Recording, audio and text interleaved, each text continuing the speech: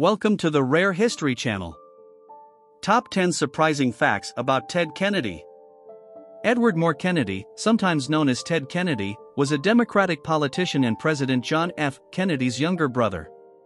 Between 1962 and 2009, he served as a U.S. Senator for 47 years, making him one of the longest-serving senators in American history and garnering him the moniker Liberal Lion of the Senate. Ted has built a reputation as a powerful member on Capitol Hill, but he has also courted controversy over the years.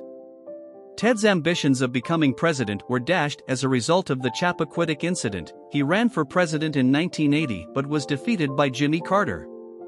Ted settled for the Senate instead, where he implemented a slew of liberal measures and reforms throughout the course of his lengthy career. Here are some interesting facts about Ted Kennedy. Fact number 1. He was John F. Kennedy's younger brother. Ted Kennedy was born in Boston, Massachusetts, on February 22, 1932, to Rose Fitzgerald and Joseph P. Kennedy, the affluent patriarch of the Kennedy clan. Ted was the youngest of the 9 children born to Rose and Joseph. He and his brothers were taught from a young age to strive for achievement and to one day hold the country's highest political office, the president. John F. Kennedy, Ted's older brother, would go on to accomplish just that. Number 2. By the time he was 11, he had moved schools 10 times. Joseph Sr., Ted's father, was a powerful businessman and politician. His job required him to travel across the nation frequently, which meant the family had to relocate frequently. As a result, Ted is said to have moved schools 10 times before turning 11. Number 3. Tragic events occurred early in his life. The Kennedys have a history of tragedy and controversy. Throughout Ted's childhood, the Kennedys were subjected to a number of tragic events. Ted's sister Rosemary, for example, had a botched lobotomy in 1941. She spent the remainder of her life in a mental hospital. Ted's brother Joe Jr. was killed in combat during World War II in 1944. Ted's sister Kathleen was murdered in an aircraft disaster just 4 years later. Ted is reported to have taken on the role of the family clown during this time, attempting to bring some light to the Kennedys' gloomy era of misfortune. Number 4. Harvard University kicked him out. Ted, like his brothers before him, was a Harvard University student. He showed great promise as a footballer there, but he battled with the Spanish language. Ted had a student take his Spanish exam for him rather than flunk the class. Ted was expelled once the plot was exposed. Ted served in the military for 2 years after his expulsion before being permitted to return to Harvard. He received his diploma in 1956 and went on to study at the International Law School in The Hague, Holland, and then the Virginia Law School, where he received his diploma in 1959. Number 5. He was elected to JFK's Senate seat.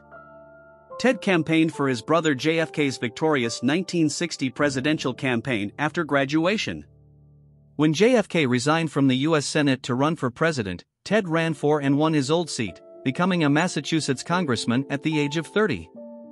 JFK was assassinated 3 years later, in 1963. Number 6.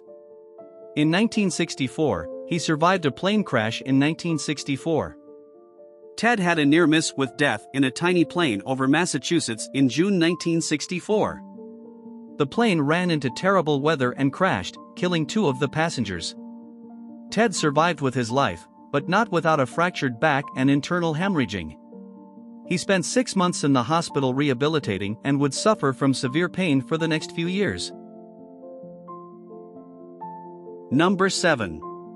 Ted's public image was harmed by the Chappaquiddick incident. Ted was driving himself and Mary Jo Kopegh, a campaign volunteer, across Chappaquiddick Island, Massachusetts, on July 18, 1969. He drove the automobile off an unmarked bridge by mistake. Ted was able to get out of the truck, but Kopegh perished. Ted then departed the scene of the event, reporting it to authorities 9 hours later, reportedly due to a concussion and exhaustion from attempting to save Kopegh. He received a 2-month suspended sentence after being found guilty of fleeing the scene of an accident. Ted survived the collision at Chappaquiddick with his life, but his goal of becoming president did not. Ted's public image was severely harmed as a result of the episode, which became a nationwide scandal. In 1980, he ran for president against incumbent Jimmy Carter, but his campaign was harmed by both weak organization and the Chappaquiddick incident investigation. His bid for the presidency was a flop. Number 8. Later in life, Ted courted controversy. Later in life, Ted was also the subject of investigation and scandal. Rumors of Ted's infidelity and alcoholism circulated in the American press and public during the 1980s, and he and his wife Joan Bennett Kennedy separated in 1982 after a 24-year marriage. Decades later, in 2016, Ted's son Patrick Kennedy published a book, A Common Struggle, a personal journey through the past and future of mental illness and addiction. In it, he described Ted's alleged struggles with alcohol and mental illness. "My father suffered from PTSD, and because he denied himself treatment and had chronic pain from the back injury he received in a small plane crash in 1964 when he was a very young senator, he sometimes self-medicated in other ways." Number 9. Throughout his later years, he remained a renowned liberal politician. Despite the public examination of his personal life, Ted remained a powerful politician for decades. He was re-elected to the U.S. Senate on a continuous basis, serving for 47 years between 1962 and 2009, making him one of the country's longest-serving senators. Number 10. On August 25, 2009, he passed away. In the summer of 2008, Ted was diagnosed with a brain tumor.